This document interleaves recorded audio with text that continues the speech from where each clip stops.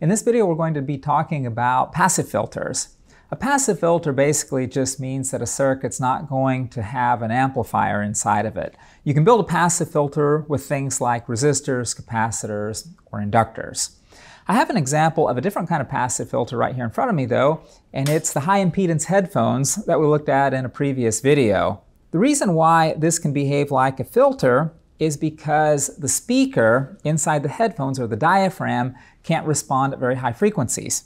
For example, if I send an audio signal through this wire into the speaker to command the diaphragm to move in and out at a frequency that's say 100 Hertz in the audio range, then the diaphragm won't have any trouble moving at that frequency. On the other hand, if I were to send a very high frequency signal, say a megahertz, through the same wiring in order to command the diaphragm to move in and out 1,000,000 times a second, which corresponds to a 1 megahertz signal, it wouldn't be able to do it. It filters out the high frequency signals mechanically. But we can also make filters using electrical components too. The main function of a filter is to allow some frequencies to pass through while blocking other frequencies. Our headphones here are representative of a low pass filter. It allows through the low audio frequencies while blocking the higher frequencies. The fact that the headphones behave as a low-pass filter was useful in a previous video when we wanted to decode the information in a spark gap transmission. I'll show you another example of a filter. It's in this circuit diagram right here. I know that you've not probably seen a circuit diagram this complicated before, but we can usually identify where the filter is. You can identify filters by looking for capacitors and inductors grouped together in a circuit. These two capacitors and inductor right here are an example of a passive filter. In this particular video, we're going to be taking a look specifically at one-pole filters, and I'll show you in just a moment what I mean when I say one pole. But first, I'm going to show you two examples of such filters. One contains a capacitor and a resistor, and the other contains an inductor and a resistor. I'm going to derive the transfer function. In other words, the output voltage divided by the input voltage. Let's start here with the circuit on the left. I'm going to be using voltage division. In the numerator, we have the impedance of the capacitor, and in the denominator, we have the impedance of the whole circuit. Let's now multiply everything in this fraction by j omega c. This is a transfer function, and we usually use the letter h, a capital H, in order to represent it. H is a function of j omega. By the way, sometimes instead of j omega, you might see the letter s. The reason why sometimes you'll see s and sometimes you'll see j omega is just because s is used in the Laplace transform and j omega is used in the Fourier transform. We're not going to talk about these transforms in this particular video. Just keep in mind that sometimes j omega can be written with an s. If we divide everything in this fraction by RC, then we'll wind up with a useful form for this expression. I'll show you later what I mean. Let's try to do the second circuit. We have an inductor and a resistor in the circuit, and again I want to use voltage division in order to find the transfer function. We have R in the numerator, and then we have the impedance of the whole circuit in the denominator. Let's now divide everything by R in this fraction. Now that we have our transfer function h in terms of j omega, we could alternatively write it with an s. If I try to remove any coefficient that's next to the s in this fraction, for example, by multiplying everything here times r divided by L, I'll end up with this final version form of the expression. You might notice that the forms of these two expressions are very similar. They both have just a single s in the denominator, and then they have simply a coefficient in the numerator. The fact that these fractions have only a single s in the denominator means that they have a single pole. That's what a pole is. It refers to the order of the s in the denominator of a transfer function. Typically, you can look at a circuit and also figure out how many poles it has just by inspection. You can just count up how many inductors or capacitors it has. For example, in our circuit here on the left, we see one capacitor. In our circuit on the right, we see one inductor. Therefore, both of these circuits are examples of one-pole filters. However, that doesn't always work. Let me show you an example of something that's a one-pole filter even though it has two inductors in it. Although we have inductors L1 and L2 here in the circuit, this is still a one-pole filter because these two inductors are mathematically combinable. If you can combine these inductors into one, you'll only have one inductor. If you can't combine them, then you'll wind up with a two-pole filter rather than a one-pole filter. In other words, you have to start with a circuit that's already been simplified before you can use this trick of counting up the reactive components in order to determine the number of poles in a filter. Let's see if we can look at the forms of the equations and work out the fact that these are both low-pass filters. In other words, why do they pass the low frequencies rather than the high frequencies? Let's focus here on the j omega forms for H. And by the way, I'm switching back and forth so you can get some experience in viewing the transfer function using both j omega and the S forms.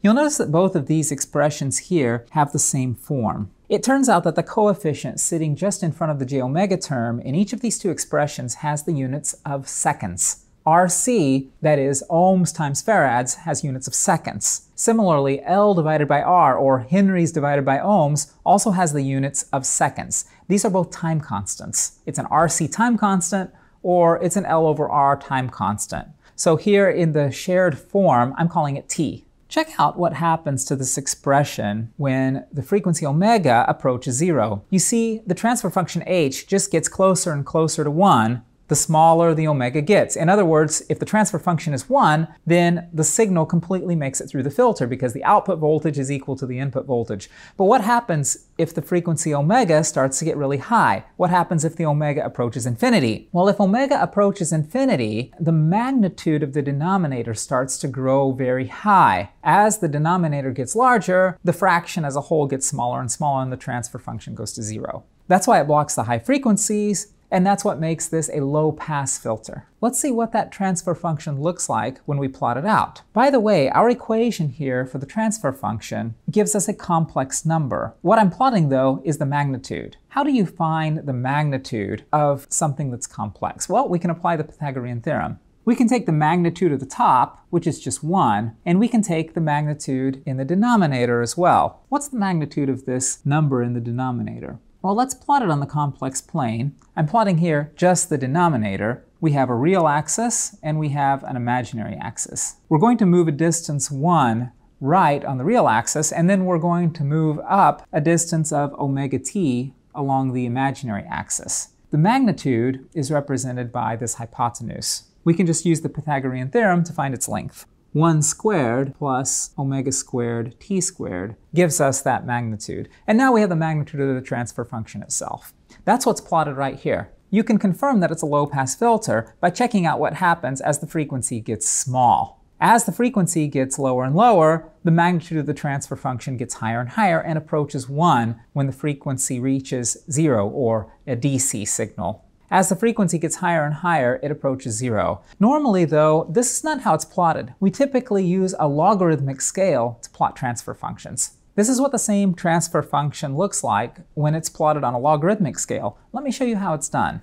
Of course, the magnitude of the transfer function is the same as it just was. Only the plot along the x-axis here has been changed. But what about the y-axis? How do we change that into decibels? Well, because we're dealing with voltages here, we can convert the linear scale into the logarithmic scale by taking 20 times the log of the magnitude. What's nice about plotting the transfer function this way is it makes the function of the filter readily apparent. Look at what happens here at very low frequencies. The curve flattens off. This is the 0 decibel line. 0 decibels just means that the output equals the input, or 1. As the frequency gets higher and higher, though, the filter starts to work, and these frequencies are all blocked. They're blocked more and more the higher the frequency gets. What I want you to notice, though, is that the curve is almost linear when we plot it on a logarithmic scale. What we can see here is that at a frequency of 10, this line intersects minus 20 dB.